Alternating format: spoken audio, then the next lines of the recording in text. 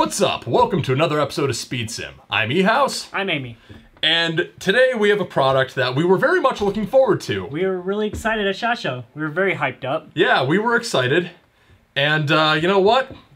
Not so much anymore. Yeah, this is unfortunately not going to be a positive review, and I wish it was going to be. So we're talking about the JAG Arms Scatterguns, if that's not immediately obvious. It's probably in the title.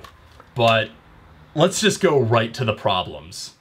These things have really bad quality control. Yeah. Let's start with the story of even just this one. So, as you guys know, I own a shop. E-House had bought it from us. And immediately, as I got it, I wanted to make sure before I gave it to him, he's my friend, before I give my friend, I wanted to make sure the gun even works. And I got it. The racker doesn't rack. Yep. That's already... The pump was stuck. Yep, would not move. Doesn't work. I tried to make it, I wanted to make sure that the safety was off. Safety was off, didn't work. So I immediately had to get an RMA and send it right back to JAG. And we had to wait another 2 weeks for this to come in. Yeah, and now I just got it in. And I played with it today, put about 15 shells through it over the course of about half of a game day. And then at the end of the day, I was feeling pretty good, actually, because it had worked pretty well in game. And then I go to do a shooting test, and the footage that you saw at the beginning of this happened. So the seal that actually takes the gas just blew, just immediately blew. Probably the third time I filled this tank, and I'm not using anything crazy. I'm just using Nuprol green gas, which is a pretty standard green gas. I would say so. Yeah, I mean, they rate these things for green gas. They say they'll do green gas, but guess not. So that seal is blown, and I need to repair that immediately. And you have what model? I have the HDS, I believe. Yep, HDS. In black. Doesn't have the side saddle, though. No. I got the one without the side saddle because I use shotgun cards from S-Tac, and I quite like the functionality of the gun. I like the feel. I like the the pump works great. So the racking experience is very nice. But unfortunately, the gas system just didn't hold up on mine. Yeah, same experience as I have the TSS with the side saddle and with the top rail, obviously. Put a little bit of accessories on it, and same thing with Eric. I filled this up maybe 4 or 5 times, playing around, trying to get it sighted in, trying to figure out what BBs to use it with. And another recommendation, I would use heavy BBs. 2.8s are heavier. Anything lighter, 2.5s or 2s will not work. I mean, they'll work, but they overhop like crazy. Yeah, they're pretty inaccurate. So, recommendation, heavier BBs. I'm using 2.8s in mine. I've done a bunch of modifications. I put a salamander on mine, but again, same problem, the gas doesn't hold. I have it now HPA tabbed. I gave it to my brother who's a tech here, and he put some car sealant on it and made it stop leaking permanently because I don't know what the problem is. I had this leaking so many times I had to take it apart about 6 or 7 times within the last 2 months that I've had this. I don't understand why. And you haven't even fielded it yet. No, I haven't even gotten to play just yet. Plinking with it. Just messing around in on the shooting range. I don't understand. It's not fun. Yeah.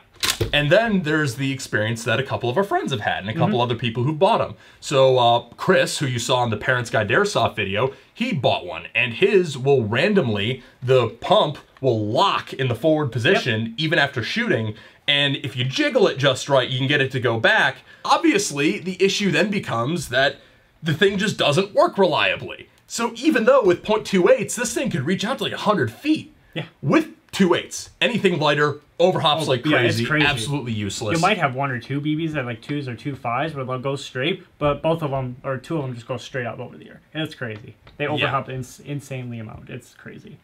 And of course, you can turn it on to the 6-shot mode, but you need to have the gun work long enough to do that. Fun fact: my 6-shot doesn't work.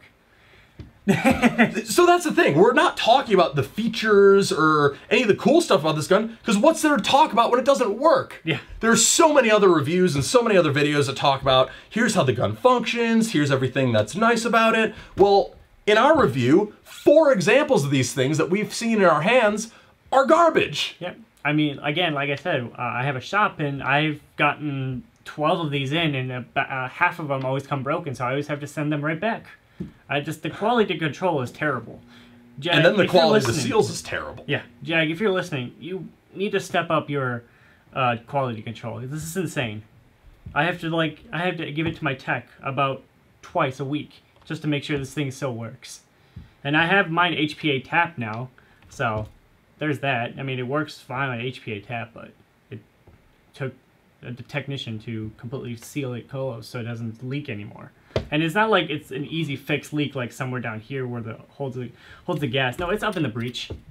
It just overshoots the gas, just expands. It's crazy. Yeah, and these are cheaper than TM. Yeah. They are cheaper, but Full they're metal. still, yeah, and they're full metal, which is good, and the build quality overall externally feels nice.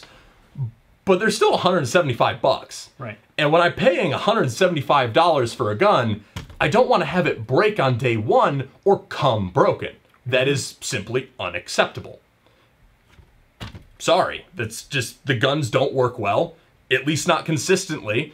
And when you're gambling with whether or not a gun is going to work, I just can't recommend it. You have about a 50-50 chance with the scatterguns. It might work, it might not work. The pump might pump, or the gas might hold.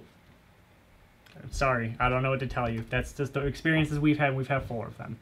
Yeah, so unfortunately, we can't really say anything more about the scatterguns. I was trying to get some B-roll for a shooting test. I was trying to show off how the gun works, and that happened, and I can't. So I'm sorry this is a bad review, both in terms of not having much footage and in terms of not being able to recommend the product, but that's on you, JAG. Your product doesn't work. I'm sorry.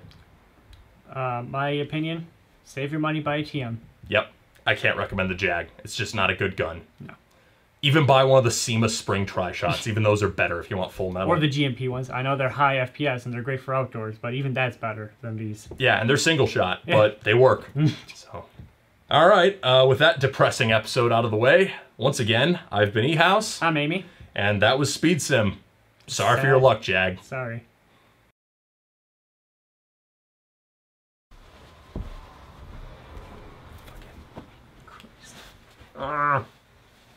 It's so hot. Why? Why is it this hot? It's your field. You're supposed to control the weather. Fuck you.